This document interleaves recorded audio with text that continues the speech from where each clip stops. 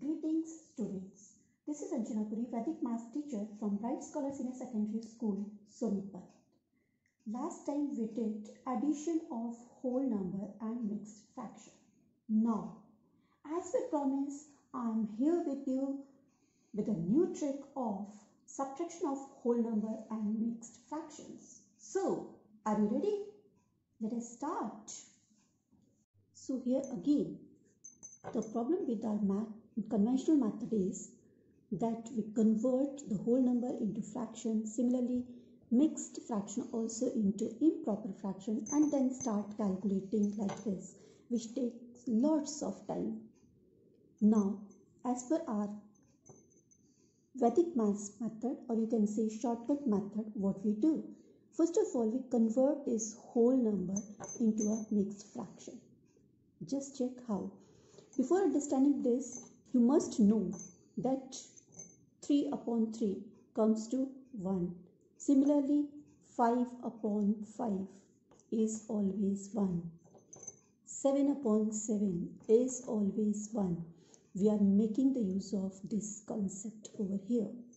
Now 7 is divided into two parts, that is 6 plus 1.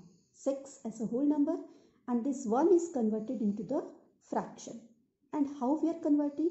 We are just checking the denominator of the another mixed number, and that denominator is written as numerator upon denominator, same one. Got it? So now we can simply subtract 1 from 6, that will be 5. Now these are like terms, so simply 3 minus 2 comes to 1, and we have got our answer. Come to second scene, because the earlier was very smaller one.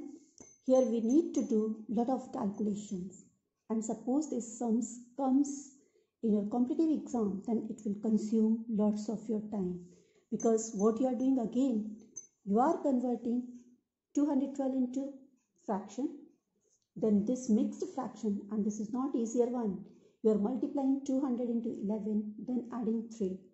Again you are taking LCM as 11, then 11 is multiplied with 212, and then subtraction, and then again conversion into a fraction. This is really very lengthy method, but we can do within fraction of time.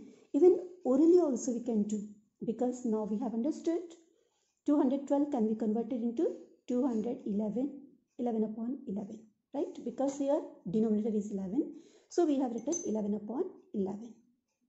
Now verbally we can subtract 211 minus 200 comes to 11, and 11 minus 3 comes to 8. So my answer is same as I have got here and here. Now you will ask, ma'am, here whole number is in the beginning and the mixed fraction is subtracted. What will happen if we are subtracting the whole number from the fraction? That is more easier. We don't need to convert it into even a mixed fraction. Simply subtract the whole number from the whole. 412 minus 350, that is 62, and you have got your 5 upon 7 as it is. This is your answer. But again, if you try the conventional method, look how difficult it would have been. First of all, you would have converted this mixed fraction into a improper one by multiplying 412 by 7, then adding 5, then this into 350 upon this, then taking LCM as 7.